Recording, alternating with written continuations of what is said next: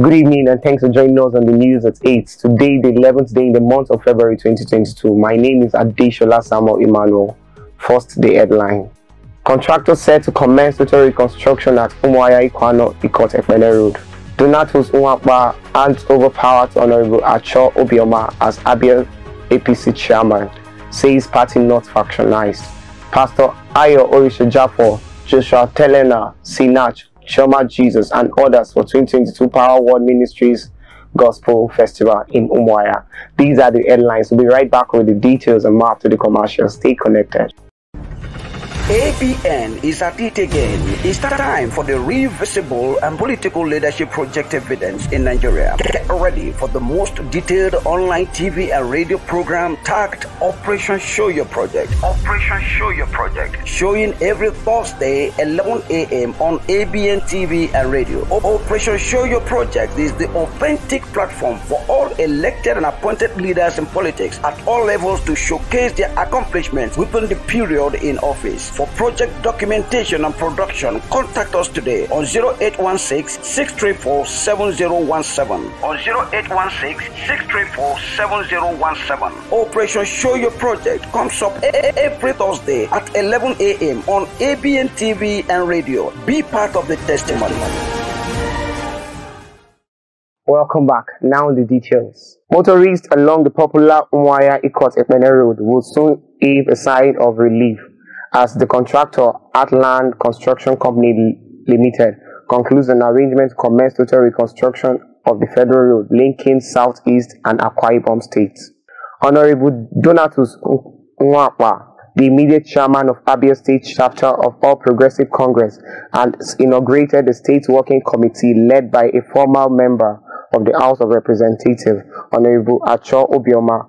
ABN TV report. He handed over the reign of the party leadership to him at the party secretariat at Zikwe Road, Umuahia, the state capital, on Thursday. Nwakpa said the emergence of Obioma as the state chairman of the party is the wish of its teaming member, adding that his reign marked the beginning of a new era in Abia APC. All is now set for 2022 annual Gospel Festival organized by Power World Ministry International, Umuahia, Abia State, scheduled to commence February 14 to 20, when the grand finale will take place. Those expected at the Gospel Festival, which coincide with the church anniversary, are former president of Christian Association of Nigeria and Pentecostal Fellowship of Nigeria, Pastor Orishajafor, senior pastor of Shepherd's House International, Abuja, Pastor Joshua Telena, Pastor Ziri Agiri of Royal House of Grace, Port Harcourt, music ministers such as Sinach, Shoma Jesus, and many more. Ifeanyi Ejiofor, Council of the Leader of Proscribed Indigenous People of Biafra, Nnamdi Kanu, has complained that the IPOB leader was not allowed to change his clothes by Department of State Services. He made the complaint after Kanu was visited by his legal team on Wednesday at Department of State Services headquarters in Abuja. The Federal High Court in Port Harcourt, Rivers State, on Friday dismissed a corrupt case brought before it by the Economic and Financial Crime Commission (EFCC) against Abia-born businessman and philanthropist Mr. Kingsley Unzurike, popularly known as Nwata Anayo Eze, for lacking in merit. ABN TV reports. The court held that the EFCC failed to table before the court a verifiable evidence to prove its case and subsequently upheld Nwata Anayo Eze no case submission.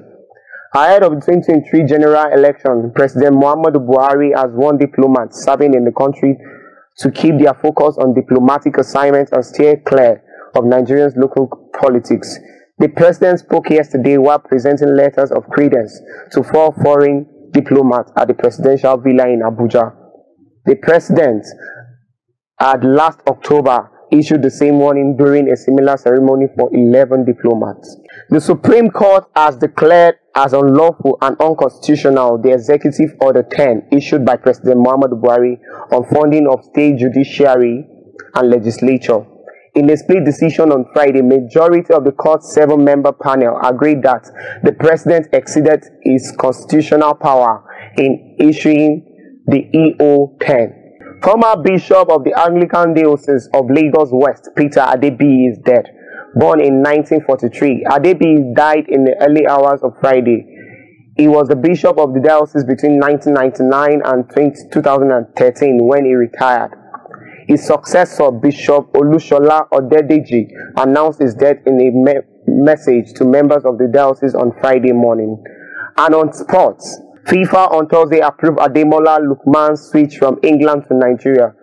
Lookman was not able to play for the Super Eagles at the 2021 African Cup of Nations because he was yet to get the clearance from the World Football Governing Body.